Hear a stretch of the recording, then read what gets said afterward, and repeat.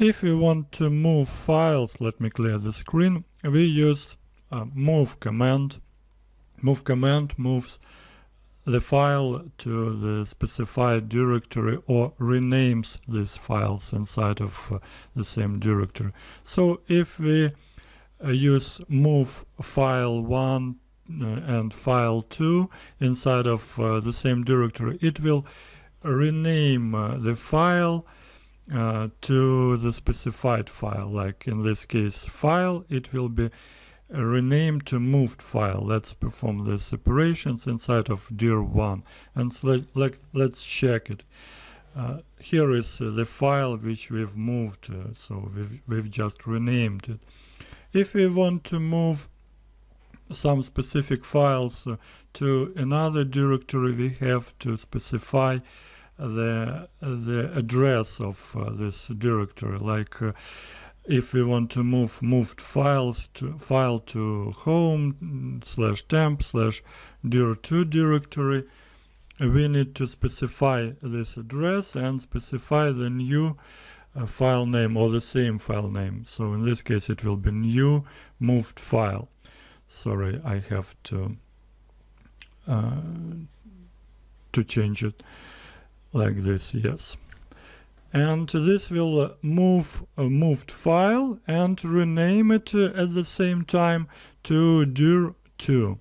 Let's check it if it is there with ls command. ls and dir2 will show us that it is there and it has been moved and renamed.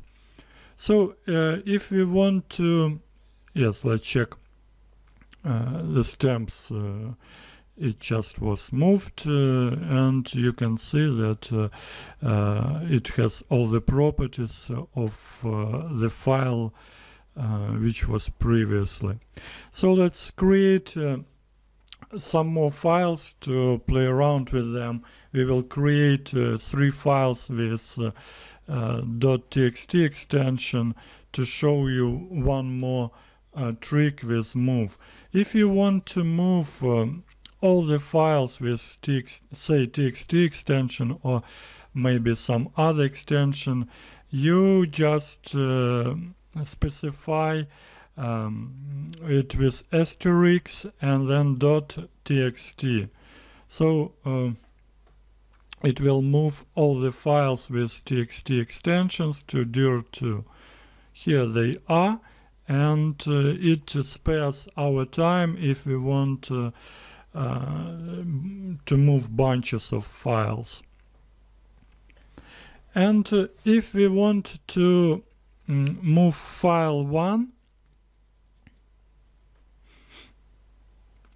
one level up, we can use // and we can use 2 levels up, 3 levels up, the quantity of levels we need right now. So it moves the file 2 levels up.